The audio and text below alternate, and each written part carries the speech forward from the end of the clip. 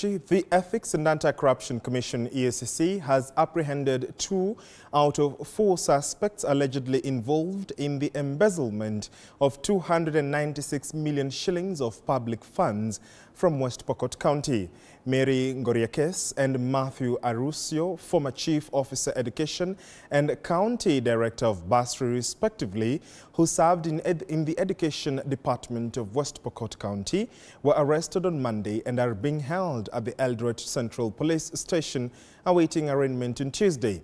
According to the EACC, Ngoriakes and Arusio are allegedly said to be at the center of misappropriating funds allocated for bursary and school construction between the fiscal years of 2017-2018 and 2021-2022.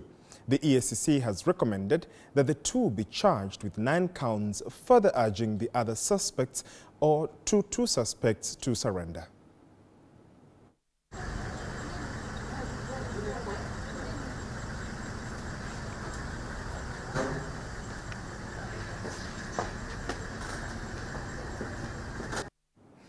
To the story that has